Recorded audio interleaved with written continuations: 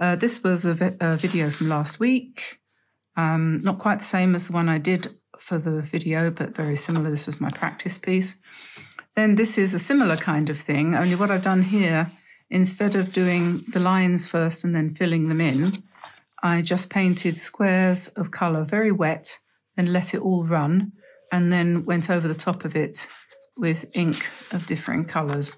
So that was quite interesting. And then this one, I used the Daniel Smith, Jean Haynes, all that shimmers, to do a background. I just did that wet in wet and let that dry, and then I did these circles on top and then doodled on top of that. There was supposed to be a video of that yesterday, but when we came to processing the video, I found that the camera had gone out of focus, so we couldn't do that. Here's another version of this.